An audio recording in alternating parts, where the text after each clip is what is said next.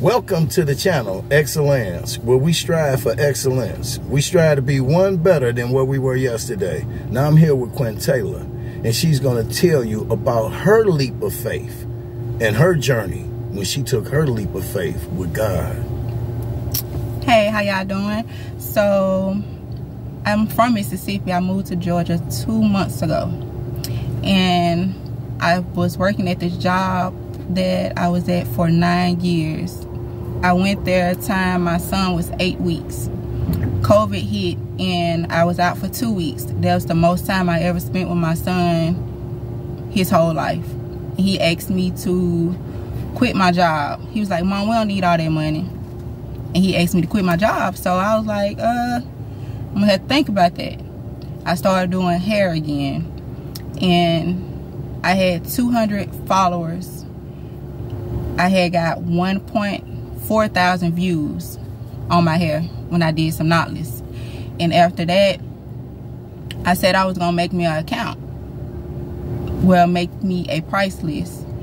From Wednesday evening to Friday morning, I had 44 appointments. And when I went back to work, they was like, "Oh, Quinn, I don't want to talk to you because you called in Wednesday. You left early Wednesday, you called in Thursday, and now you're here today." And I was like, "And I'm resigning today." And everybody was just waiting. I was like, "No, it's time for me to go." So when I started doing hair full time, basically I was making the same amount of money I was at my job that I was working 7 days a week. And when I found out, I was like, "Okay, God, I want to do better. I want a relationship with you." I started trying to find people on social media Facebook preachers to follow. And when I followed them, then I was like, no, something ain't right about them. But before then, people would sit in my chair and we'll talk about God, and people could tell the shift just off of my social media how I was talking.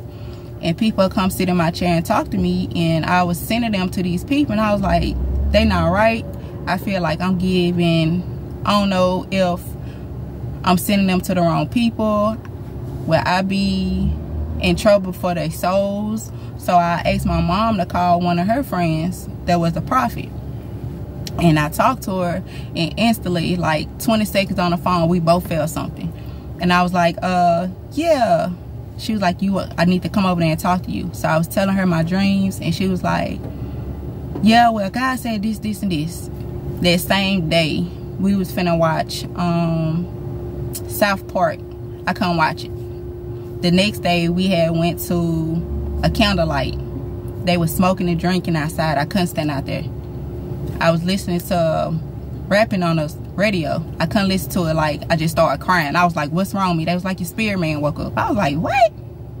It was like, "Your spirit man woke up." The lady told me that, I was like, I felt something happen to my body. She was like, "I asked God to come visit you, but I didn't know it was gonna happen this soon." And then I started having dreams and visions that was terrifying. That's why when you get that encounter with God, you know it's real. And the shift, some people scared to change because what you have to go through. Like what I went through was horrible. And I'm still in the process of going through it. But I had myself looking at myself, stabbing myself in the stomach. Like my eyes is open and I see myself standing in front of me, stabbing myself in the stomach. I see myself with my eyes closed, standing in front of me, sticking up my middle finger. In my dreams, I had demons telling me I wasn't gonna change. So I don't play when it comes to God. Like, if you're not gonna do right, stay on that side for a while.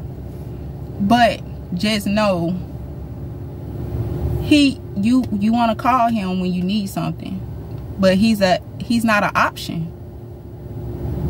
Every time we feel like we can do stuff our way, it always backfires. Jesus is not an option. We all here for a purpose. Yeah, he wants you to live your life, but it all comes in order. You have to do right. And I'm only 31, And I started this journey 2 years ago. So it's not no stamp when you supposed to do it, how you supposed to do it, just do it. Yeah, that's my stuff. That's right. It's truly a blessing.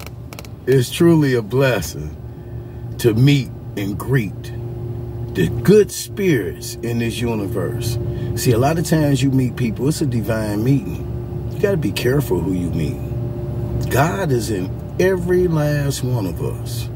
And when he decided to click that switch on and speak through you, remember, the only way that God speaks to man is through man, so man may comprehend. We come to y'all in love. We leave y'all in peace. Have a blessed day. We out.